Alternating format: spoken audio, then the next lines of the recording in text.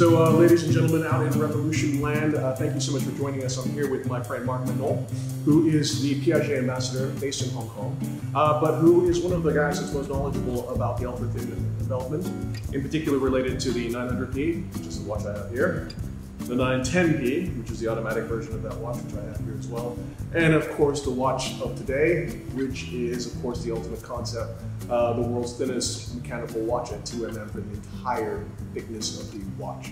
Marc, how are you, sir? Absolutely good, great. I'm looking forward to speak with you about those pure technical marvels. Well, you know what I love about, okay, let's start out with the 900P, and I know this is a watch that was launched in 2014. And what I love about this watch is a lot of times when people talk about ultra thin, they talk about the dimensions of the movement and then they talk about the thickness of the watch. But in this case, it actually kind of doesn't matter what the dimensions of the movement is because you actually integrated the movement into the watch in a very innovative way. So the watch and the movement essentially are the same. And the watch's total thickness is 3.65 mm, which makes it the thinnest mechanical watch, or was at the time. I think it would, oh, it still is, isn't it? I think, yes.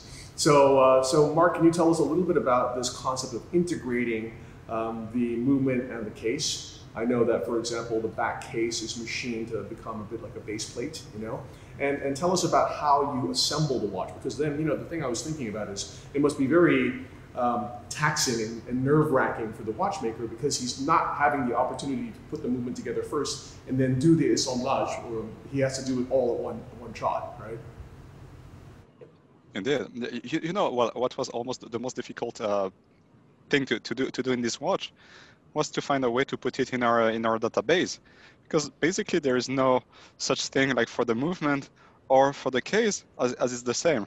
So joke apart, indeed there is no difference anymore between the case and the movement, which is a fascinating concept, and everything started with the objective of reducing the overall thickness. So of course you have different solutions, and the solution will be to reduce the components. And at one point you realize that you are almost at the limit of this. So it's not about reducing the components or reducing the space, the tolerances between the components. You have to move a step forward. And in this particular watch, the 900P, decision was made to remove the main plate. So basically remove the main layer, the surface, the surface of the movement, and using the case back for that, which is pretty innovative. I'm not saying that Piaget is the first company to do that, the first manufacturer, as it would be lying, but it's probably the first one to push it into such a technical fit, and as well doing it in gold, which implies a few constraints for the material, for the rigidity. So we had, of course, to reduce the watch, but also make sure that it will be rigid, it will not break, and so forth and so forth. So it's a engineering fit. And also what's very interesting is it's one of the very few watches where basically the case, as it's the main place as well, is machined the same way, with the same tolerances than the movement, with such a delicacy. And what's very, very difficult with that is that basically there is no room for mistake. If you assemble a movement and the movement basically ultimately is not good when you put it in the watch, okay, you remove the movement, then you do another one. Here, basically, if it doesn't work, that kind of mean that the watch itself is not working, which is not very good. And also there is the constraint of, well, you have to be perfectly precise. There is no room for mistake, because you cannot slide and scratch the case or whatever, because then it will be obvious on the ultimate product, which we obviously don't want. So yeah. Fascinating concept. That's really cool, Marc. Okay, so I just wanted to reiterate for everyone that's watching. So in a traditional watch, you know, you've got 3 parts of the case to begin with. So you've got the back case, you've got the middle of the case, and then you've got the bezel, right? In this case, you only have 2 parts, from what I can tell. So the mid case and the back case are one monoblock unit. But in addition to that, that monoblock unit is being machined in the interior, so it becomes also the base plate of the movement, which is extraordinary if you think about the amount of accuracy that you need to have this so precisely, right? Then on top of that, you're building the movement, so you're putting the gear train, you're putting the oscillator, you're putting the barrel. And then on top of that, you know, and also of course the hands are telling the time, but all of these things are occupying space on the same plane to minimize the amount of dimension that you need. Then on top of that, you've also taken several measures to make sure that this is as thin as conceivably possible. I believe there's 145 components to the watch, and Mark, you were telling me that you looked at every single one and you want to make each one as thin as possible. So normally gear wheels are 0.2 mm in thickness, but here they're 0.12 mm in thickness, so almost half of the traditional gear wheel, which to me is crazy. Right? And I think the important thing to point out also is that you would never be able to do this if you were a type of watch brand that was working with outside suppliers, right? So if you were going to try to tell your case maker, can you make me this type of case that can also be the base plate of my movement? And then if you were to tell your gear wheel supplier, hey, can you make me gear wheels but half the normal size or thickness of normal gear wheels? And then if I'm not mistaken, you have a suspended barrel in here as well, right? Am I correct? Yeah, the barrel is a specific construction. Yes. And what's very interesting, if we go one step further, is that on a traditional watch, as you said, there is this construction with the case, bottom part, case, then dial and bezel put on top of that, and also on the 9P and 910P, we still have a bezel that will come and close the watch. But there is also something specific with the movement, is that unlike a traditional watch, the time, basically the movement was built surrounding the time. So it's not, the time is not the layer above the movement, it's within the movement. And by doing that, we managed to basically spread out the construction next to the time indication, not having one level higher. And also by doing that, reducing the overall thickness or thinness of the watch. So that's also one of the trick. And on the 900P and 910P, we are still having two hands, but on the Ultimate Concept that we will also discover later, we removed actually one layer, as we still have one hand for the hour, but this one hand is basically put on a disc, and this disc is put within the dial, so that it's like still reducing. So yeah, it's always like chasing for this, I was about to say millimeter, but we're definitely not talking about millimeters here. We're talking about tens or 100 of millimeters. And that's the beauty of that. And when you were saying that some of the wheels are reduced and they're like 0.12 millimeters, it's insane. You take them with the tweezer and you feel that you have almost nothing in your hand, and it's very, very delicate, and still it works, it beats, it tells the time, and that's beautiful to watch. It's amazing. I absolutely love it.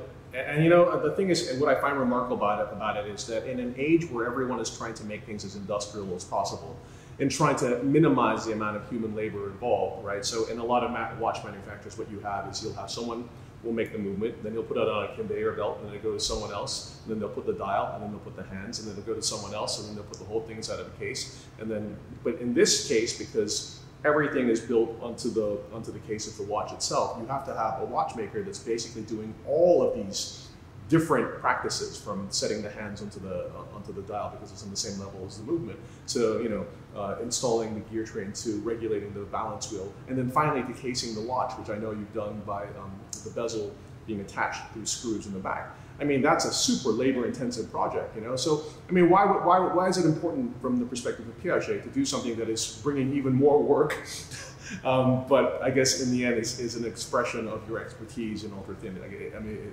what's the objective here? Well, maybe we're just crazy.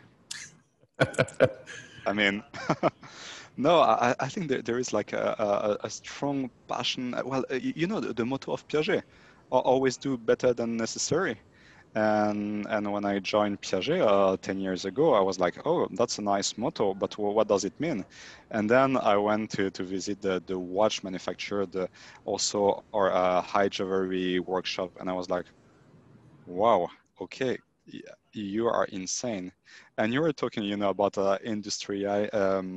It's very difficult to pronounce for a French person. The industrialization process.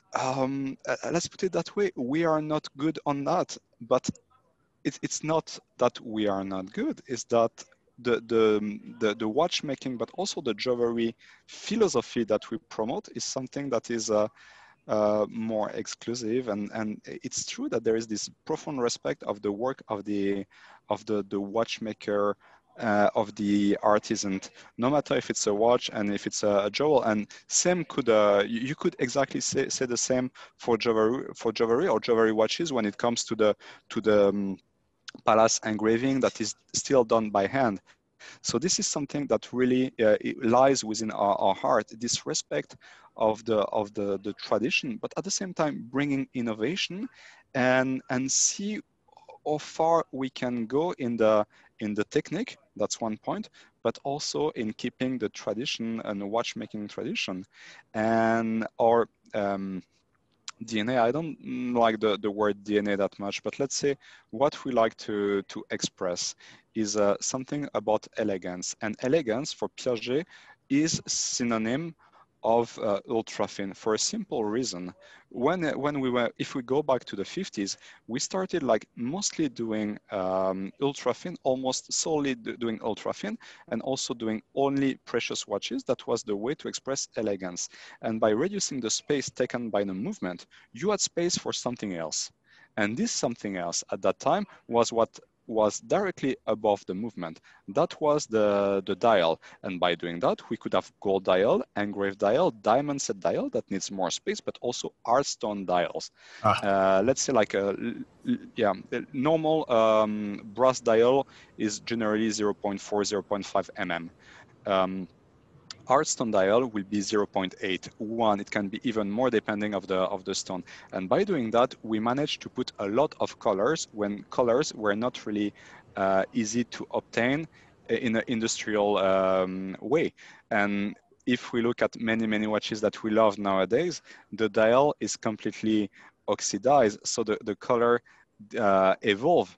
It has become like something people like to collect, which is great, but it's kind of a default. And with the art stone, you don't have that. So that was the way we wanted to basically express the sunny side of life that we call at Piaget. And then it went also in its own direction, which means that we're like, okay, well, that's nice. Reducing things is very interesting. The watch disappears, you don't really see it. Let's go as far as we can. And this created Altiplano. So basically it started in 1957. And then of course it evolved, 1957 manual winding, 1960 automatic. And then of course we continued. And at one point the question was like, how far can we go?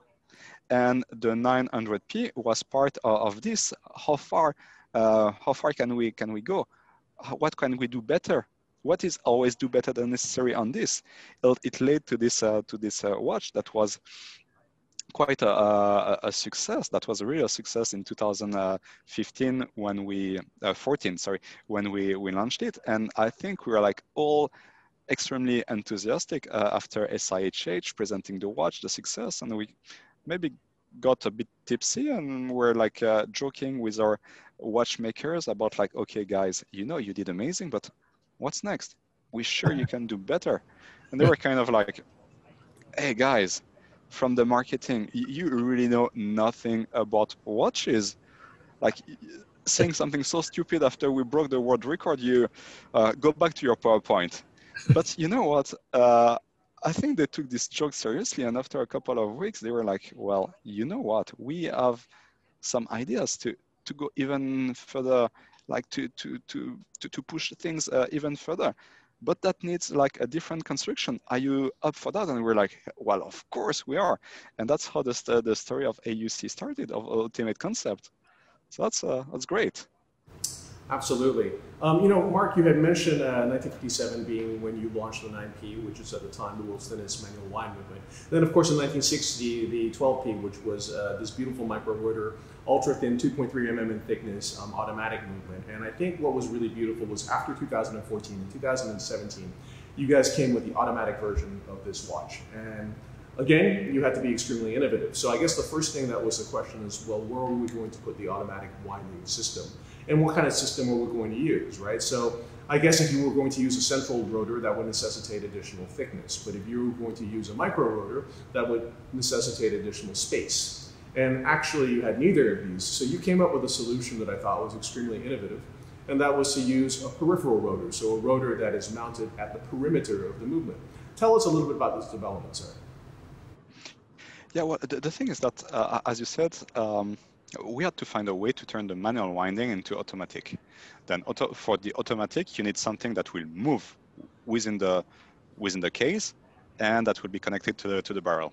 The thing is that with the 900p, the watch construction is turned upside down, which basically on a normal watch, the main plate is directly below the dial. Here, the main plate has become the bottom of the watch. So what is below on a normal watch becomes above. So everything upside down, which means that more or less also, like if we put oscillating weight on the watch, peripheral one, where do we put it? Above the time indication, which is that most of the time when you want to read the time, you will have the oscillating in front of the time. That's not really user-friendly.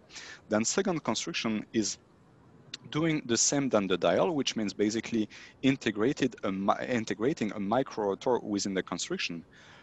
But this, you have no space. So one solution would be to increase the diameter so that you have more space to spread all the components.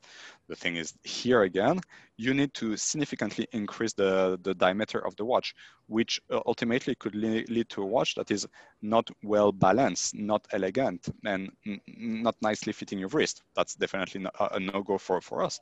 So the solution, which was a constraint, led by a constraint, but turned out to be a great solution, was basically to surround the movement with a peripheral rotor made of gold, of course, with a non-even, non-balanced weight, so that it will basically turn around the movement.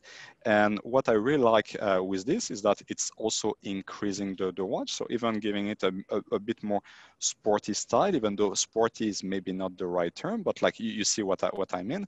And also there is something quite captivating in the turn of the oscillating weight, because you can see it, but it's not like directly in your face. It's like it's here, but it's discrete. And I think that basically summarizes pretty well the philosophy of elegance of Piaget. So I think that's a fascinating one for me. Yeah, I love the fact that the rotor, which you see, you can glimpse if you look just at the perimeter of the watch, you can see it oscillating, is actually really cool for two reasons. The first is because it's so large, because it occupies the entire space around the movement. It has a really strong moment of inertia, so it winds super efficiently. But the second thing is it all, kind of gives you this really nice kinetic dial side pyrotechnic. So as you're moving your watch around, you can kind of see it moving, and it reminds you that it's living. I forgot to mention also that because you were trying to make everything slimmer, you actually managed to make the sapphire crystal considerably slimmer on these watches. If I'm not mistaken, the sapphire crystal on the 900p and the 910p is around 0.5 mm, and for the AUC, or Altiplano Ultimate Concept, it's 0.2 mm, which is considerably thinner. Now, when pressure is subjected to these sapphire crystals, they can distort slightly. And I know one of the concerns that you had was that they would distort to the extent they would touch the hands and then stop the movement of the watch. So what you guys did was you built up the bridge, the upper bridge of the watch, so that it is higher than the hands of the watch, and therefore will absorb as a block the sapphire crystal as it descends when pressure is exerted on it. This is a really brilliant idea. Tell me a little bit more about this, sir. Yeah, indeed, that's exactly what we done. The 0.2 millimeter is for AUC. For the 900p and 910p, it's a bit more. If I remember well, it's 0.5 on one and 0.55 on the 910p, as it's slightly larger in diameter. We increase of 0.05 mm. But what remains as identical on all the three watches is this let's call it the safety system that was patented in 2014 for the 900p. As the glass is very close to the time indication, and when you reduce the space between every component, you don't want ultimately to have something touching the time. time indication, but that the same applies for the escapement. So basically, we put everything that turns below the highest level of the bridge. So we increase the size of the bridge, which helps us also to solidify, rigidify the movement, but also in case there is a lot of pressure under the glass, to control the deformation. It will go on the bridge, but it will not touch everything that turns. It will not touch the time indication nor the escapement. So that's this patented safety system that we put on the 900, on the 910p, and then for AUC we pushed it even well, I was about to say a step, but that's more than a step. It's like a marathon further. As the glass has become 0.2 millimeter. So 0.2 millimeter, if you want to hold something that is more or less the same, just take your business card, look at it from the side, and you have to realize that this is the thickness of the glass. And if you want to think even more about Ultimate Concept, the 2mm, it's like most of the diving watches that most of your collectors have, AUC is not even the size of the glass of their diving watch. So that's insane when it comes to the proportion. That's crazy. It's a very interesting perspective to have. You know, it's interesting also because you were mentioning that, because I know there were other brands in the past that had experimented with integrating the base plate into the case itself. So one of those examples would be the tourbillon that was created by Audemars Piguet in the early 80s, right? But if I'm not mistaken, that watch, if you turned it over from the back of the watch, you could actually see the jewels where they were set to hold the gear train, which probably means from a water resistance perspective, you know, it's not the type of watch you want to jump into your jacuzzi with on, right? So what I really like about the 900 and the 910p is that you made an effort to have these be real watches that have no compromise in terms of wearing them in normal conditions. You have 20 meters of water resistance, which, you know, technical marble like this is actually, to me, much more than enough. And so as you were mentioning, the manual wine 900p is 38 mm in diameter, and then with the additional peripheral mass, the size of the 910p is a slightly larger at 41 mm, but you're right, it's a perfectly acceptable size, a nice size actually. So let's go from there to one of the most breakthrough innovative watches in recent history, and that has to be the Ultimate Concept, right? The Altiplano Ultimate Concept, or as everyone calls it at Piaget, the AUC, which I love as well. And congratulations, first of all, on winning the Aiguille d'Or at the Grand Prix de Genève last year, which is the grand prize, if you guys aren't familiar with that. Now, the thing about this watch is it's, to me, so much more than the world's thinnest mechanical watch, right? It is, and the moment you pick it up for the first time, you're almost, there's almost like an optical illusion effect to it, in which if you're just looking at it, you would almost think it's two-dimensional. You actually think it's a picture that's been cut out. And it's only when you look closer and you can see that the balance wheel is oscillating that, oh, okay, it's alive. And then when you pick it up, it suddenly moves from 2 dimensions to 3 dimensions, which is the kind of crazy sort of dynamic tension that affects you. And it's wild, you know? But then on top of that, you know, as we were discussing, Marc, yesterday, there's so many innovations in here. So for example, the balance wheel is a flying balance wheel, meaning that it's only supported on one side, which is from behind, from where you look at it, and it's mounted on ceramic ball bearings. The barrel is a flying barrel as well, you know, or a suspended barrel, as we say, but you know, but also mounted on ceramic ball bearings. But in addition to that, you've got the center wheel, right, and you've got the third wheel, that are also suspended on ceramic ball bearings, meaning that they're only, so to some degree you've got like a flying gear train as well, which I think is really cool. So there, and it's probably one of the most ambitious watches I can think of. It reminds me a little bit about, you know, as we were discussing yesterday, the old LaSalle caliber 1200, which were, I think it was like a movement that was like 1.2 mm and had like a hanging or suspended gear train. But we're also incredibly delicate. But this is a watch that's actually meant to be worn and can be worn. So let's talk about this. So tell us a little bit about this. What are you proudest about related to the AUC? Well, it's a big question. Well, first of all, the teamwork.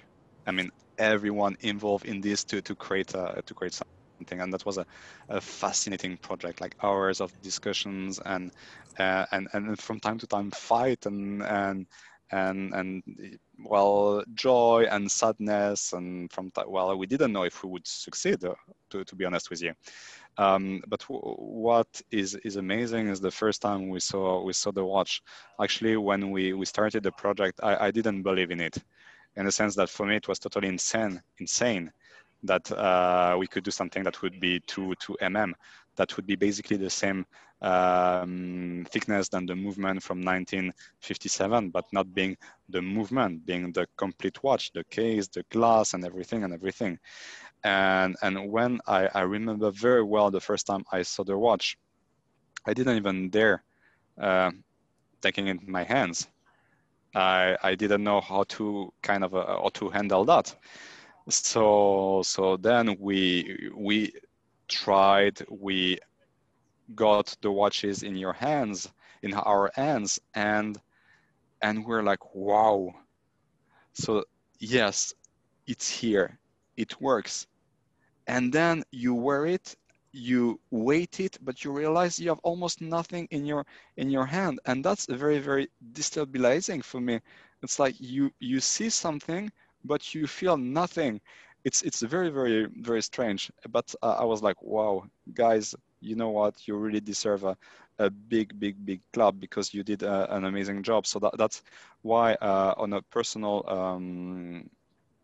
point of view, I'm very, very happy that we got the GPSG Aiguille d'Or, Grand Prix de l'Aiguille d'Or, because it's really the best tribute to the amazing work of those people that we don't see very often, and they are the real stars, and they had to change everything, because basically on such a watch you cannot even properly transmit the energy from the crown to the rest of the movement using the traditional technique. A traditional barrel, that doesn't fit. Traditional escapement, that doesn't fit. So basically we had to change everything. So what I'm trying to say here is like, reducing the space, reducing the size of the component is something, but at one point it doesn't work anymore. You need actually to change your mind and create something new, and new barrel, new energy transition from the crown to the rest of the movement, new crown as well, new escapement, and so forth and so forth. And ultimately, here we are. The watch works, which is absolutely amazing. Yeah. Well, you know, what is also very interesting too, and I guess one of the things you probably were a bit nervous about when constructing this, because essentially the base plate of the movement is monocoque with the case, is this idea of rigidity and flex, because any sort of flex that's subjected to the case means you're also flexing the movement. And so you guys came up with using a cobalt alloy for this, right, which is one of the stiffest materials in the world, but also creates an enormous amount of wear on tools. So just the case itself to get to that point was also quite a challenge, if I'm not mistaken. Yeah, definitely. And I'm not even sure we can speak about a case in the sense that it is, of course, the case, but it's a part of the movement. So we're really talking about the movement. And we tried a lot of different materials. The thing is that you need two different physical property.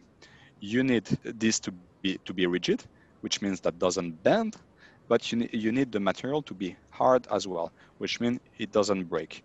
And you could have like a hard material that will break. Let's say, for instance, ceramic. Ceramic is much harder than steel, but you drop the watch, you're likely to have many little pieces to put back together, which is definitely not what we want. So we had to explore different materials, and we ended up selecting this one, the cobalt-based alloy. We can call it M64BC if we want to be a bit sexy. So M64BC is the case, and that's something that is used in a medical industry, in the aerospace industry. Here again, for its mechanical property. So we used that, and that was the first time we were machining such a material, which created a lot of constraint and difficulties, which is also why if you look at the prototype from 2018, the lugs are flat, but on the sellable watch from 2020, the lugs now are curved like a normal Altiplano 910P. I was going to ask you that because I have the prototype and the watch and the lugs are flat. And as a result, there's a bit of space here. And I didn't want to say anything and be rude, but I love the fact that you addressed this. That's fantastic. Yeah, in 2018, we were not able to do that. So that shows also, the evolution between 2018 and 2020, moving from a prototype to a sellable watch.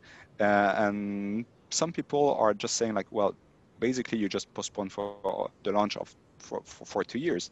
And no, there is a huge difference between creating a prototype, making a watch that does tick-tock, that measures the time, and a watch that we can sell, which means that we can also repair if we need to repair it, and so forth and so forth. And we need to make sure that the watch does tick-tock, but not only when it's front of you, it needs to make tick-tock in 2 years, 3 years, and so forth and so forth. So basically between 2018, when we realized that everything was working together, until today, we spend a lot of time making sure everything works on the long run, which means that we spend also time to destroy the prototypes, and doing that on purpose so that we test the resistance, we test the breaking points, and with this, knowing that, we will improve the movement. So just a little anecdote. For instance, we have something that we call the infinite screw.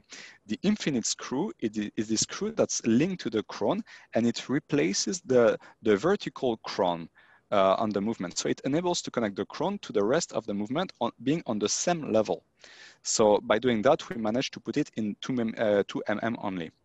On the prototype of 2018, when we wind the watch a few times, then exhausting the power reserve and basically doing a fast aging of the watch, we realized that the wheel that was directly linked to the infinite screw was damaged a lot, which means that actually the infinite screw was acting like a saw, like, cutting the wheel after that.